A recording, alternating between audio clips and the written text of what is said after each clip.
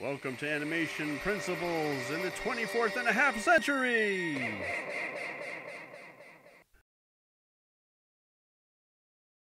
Hi. Hey everybody, today we're going to show you how to do some camera moves using Storyboard Pro.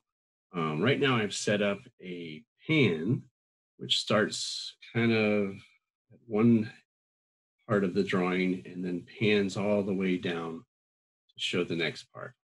Let me show you what I'm talking about and show you how to set it up. So here is Storyboard Pro, and I've already drawn my image right here. It's I don't have a background. I just have the top A drawing. I drew this all just very rough, and you can go back and actually fix this up. But as I did, what it is, I started drawing about here, and right now you can see there's a little bit of a line around my image that is what my camera sees.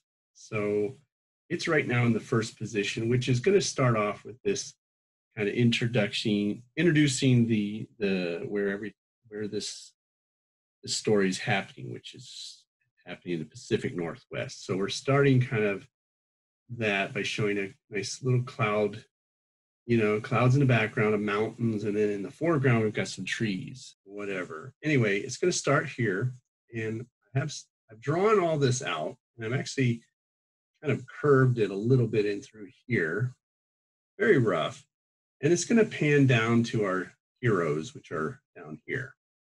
So this is going to be the beginning scene.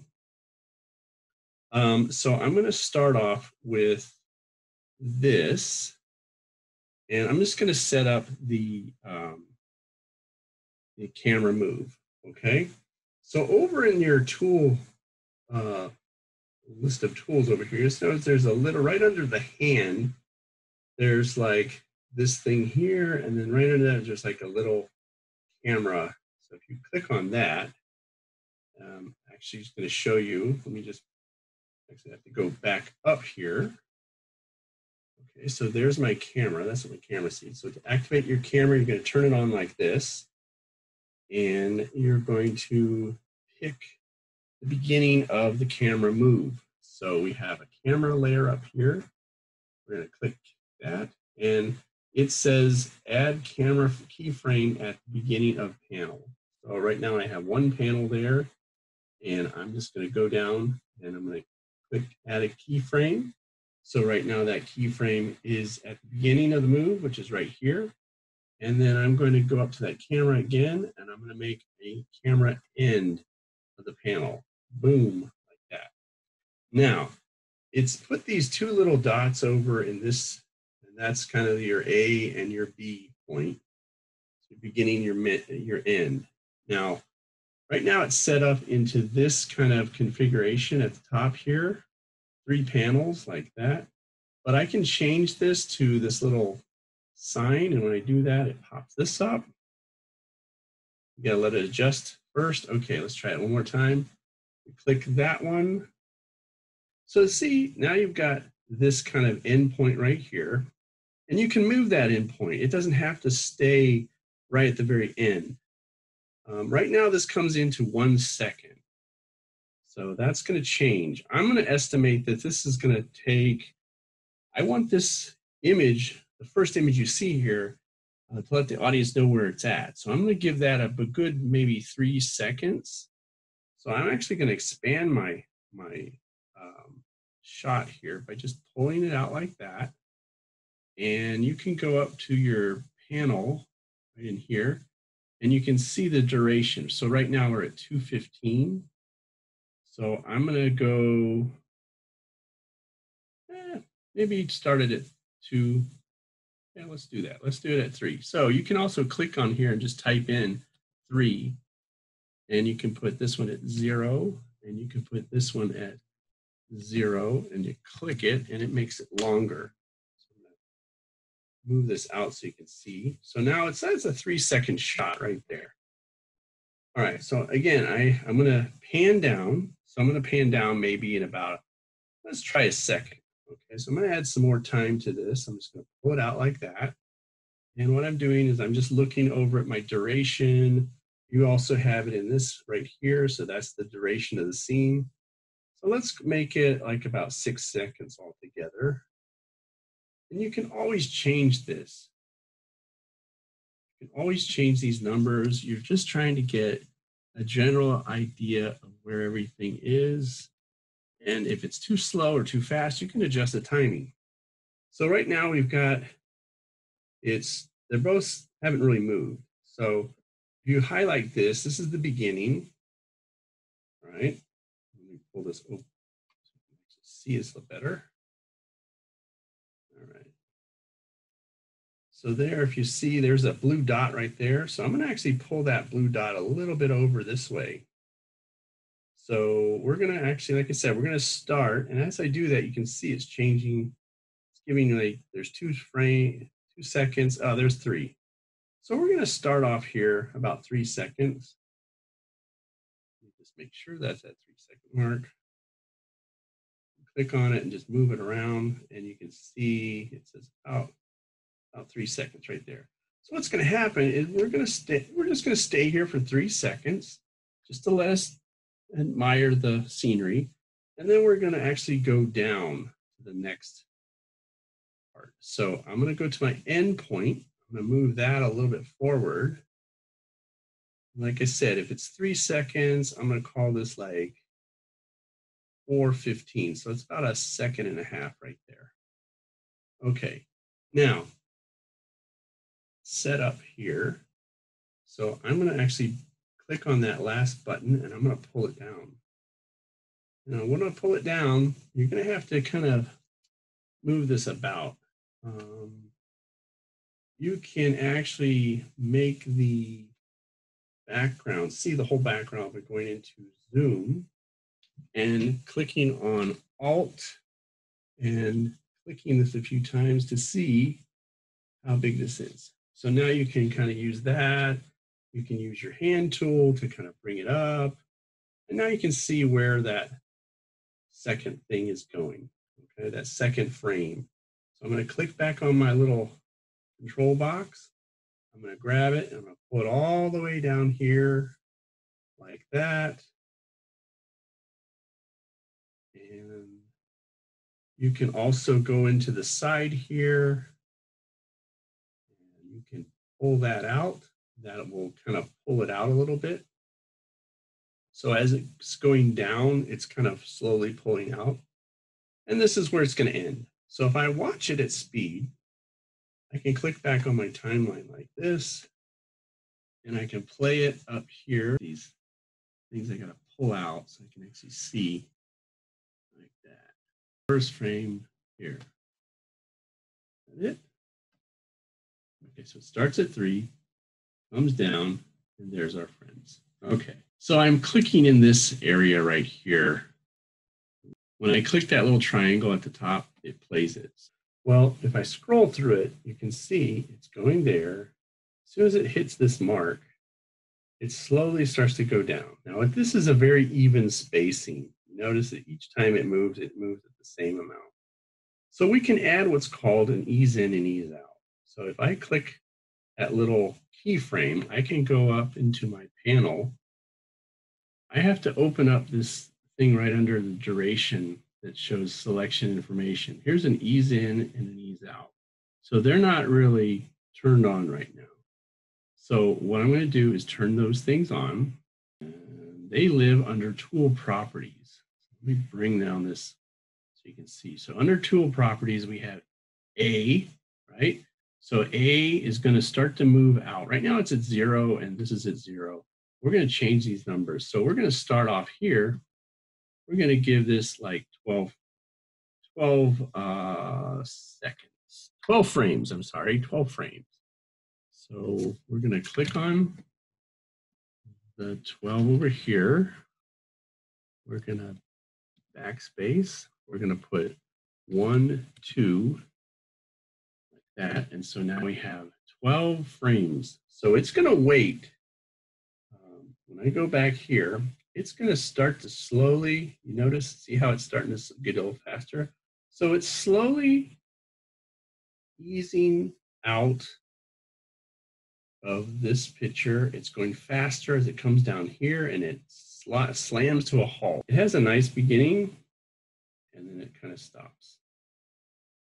So this is what I want to do. I want to start off here. I basically just want to pull down. I want to come down to these two guys. Now, if you wanted to put a transition in here, say you want to go to the next scene. So right now, this is one panel right here. We need to put not another panel, we need a transition. So we're going to go to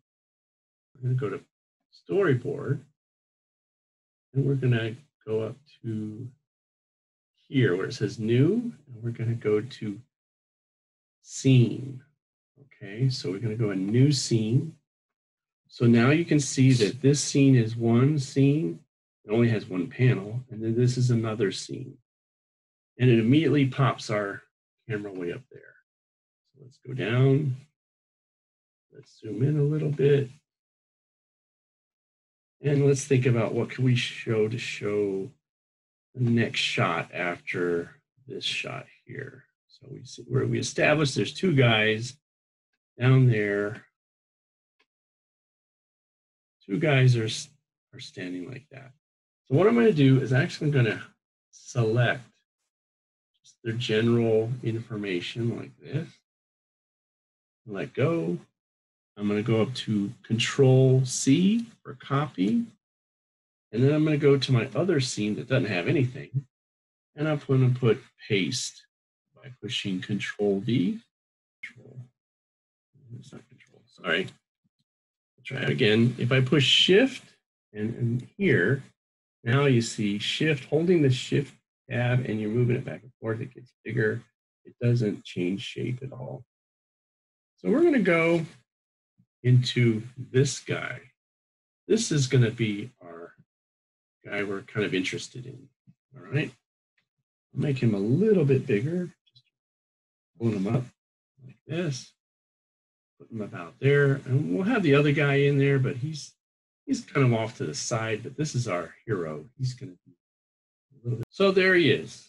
Okay, so he's basically going to dissolve into this. You're going from the hand down to the long shot, and then we're going to just dissolve in between here. So that's where we have to have two different scenes, and each scene has a panel in it right now. So here's one scene. Here's the other scene. If you have these two scenes selected, you can select this scene for the transition. You can see right now there's no transition right here. So we have to make one. So we're gonna right click using our mouse button here. And now we can see we can add a transition. So we're gonna put that right there, and it automatically puts this thing in between here. Now, that's your transition between one scene to the next. You can see exactly what kind of transition do you want. Do you want a dissolve? Do you want a wipe, like an edge wipe or a clock wipe, or do you want to slide out of the way? Well, I don't want that. I want to dissolve. So here's dissolve. It comes in at dissolve, and it's a 12 frame dissolve right here. So if you want, you can actually you can make this 1 and put that 0, 0. That'll be like 1 second dissolve. And that's a pretty good starting point. So you can make this into a 1 frame, and it enlarges your transition right there. All right, so already it's put this in. And so now it knows that it's going to dissolve from, it's going to pan down, and then it's going to dissolve into this guy right here. So we've got that scene already. Again. So now we're going to hold on the storyboard, and hold on the storyboard. There it is, new. So this is what we want. We want to duplicate selected panel. So we have that selected. It pops it up right next to it, right? So these two are exactly the same. So now the nice thing about this is you can alter one of them without messing up the other. I'm going to zoom in a little bit so I can draw this a little bit better. And I'm just going to make him look like he's looking through his binoculars at something.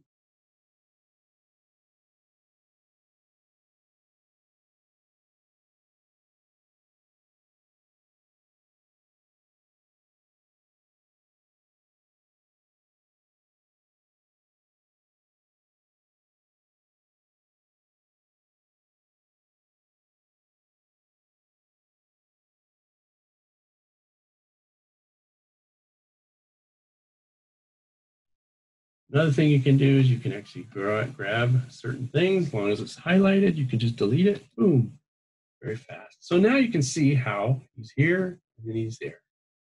I'm gonna go into this. Now you cannot do a transition here between these two panels because it won't work. You'd have to put this on another scene and then have this panel on one scene and this on another. Then you could have it dissolve into it if you wanted to.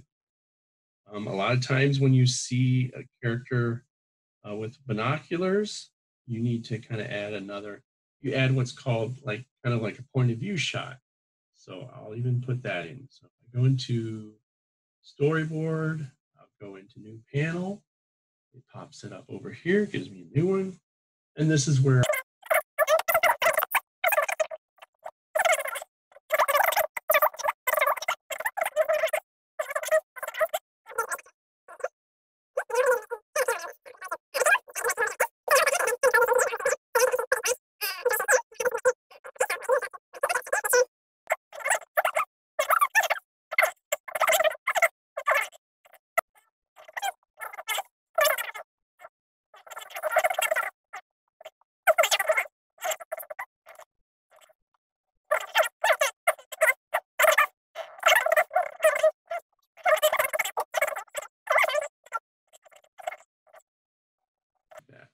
all right.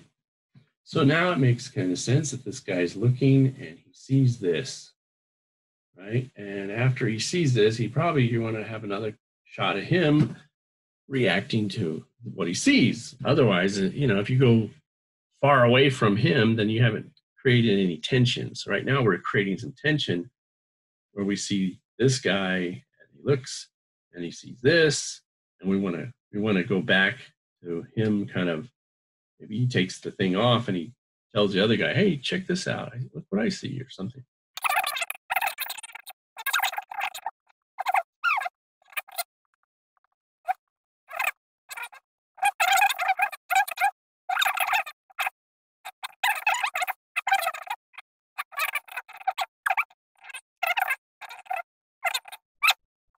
This is it. We start off, we establish where we are, and have sound effects. We pan down. We see our two heroes. One guy looks. What does he see? He sees Bigfoot. And then he kind of comes out of it real quickly because he's surprised, like, oh my God, it's him. And this is where you might want to cut back to, this guy telling the other guy something. All right, so I'm going to show you how to render this out. To do that, you go up to, you always want to save your file first. Make sure you save it. All right, and you want to go up to here and you want to go out to export. So you're exporting it as a movie. You're clicking it. It gives you a bunch of different movie choices. In this case, I'm just going to call it H264. And I'm going to make sure I put it in the right place. So right now it's going to my desktop. And it's under a different name from a previous scene. So I'm going to call this something else. I'm going to highlight this and just say, Bigfoot, maybe version 001. Okay, and when I say 0, you don't want to use circle. You want to actually use numbers. That was letter 0 or letter O. That's what I want. So now I'm going to go down here to export, and it's going to export it. And it's putting it on my C drive on my desktop. And as soon as it's done, I'll show you what that looks like. It does take some time to do. So once it does that, it says it's been completed. You say okay. And right now it's popped it over here. And this is my movie. So I'm going to go right to the beginning, and we'll just play it at speed. So push this button. It comes down. Dissolve. This guy looks at something. What does he see? Oh my gosh, it's Bigfoot. And then his reaction. So again, this might be a little fast, especially after you see it's Bigfoot. It goes right to this. It might be okay. It depends on what follows next. Just just kind of watch it a few times. And if anything goes by too fast, then just add a few more frames to that thing so it's a feeling you get as you watch it. If it's too quickly, then just add more frames to it. It'll slow it down. If for some reason you watch it and it's watching it, still not getting you into it, that's because it's too long. So that's when you want to bring it back. Okay. How long should you keep that thing on the screen? And a lot of people, once they get used to learning how to do that, it becomes second nature. You don't have to think about it. You just know, like, okay, that's probably a 3-second scene. That's probably the second and a half, things like that. So anyway, good luck to you. And if you have any more questions, let me know. But that's how you do a dissolve and camera move using Storyboard Pro 7. If you have any questions or comments or anything, leave them below. And if you liked it, you learned something, give us a like. And if you're not a subscriber, subscribe. This has been the Animation Principles in the 24th and a half century. Thank you for watching.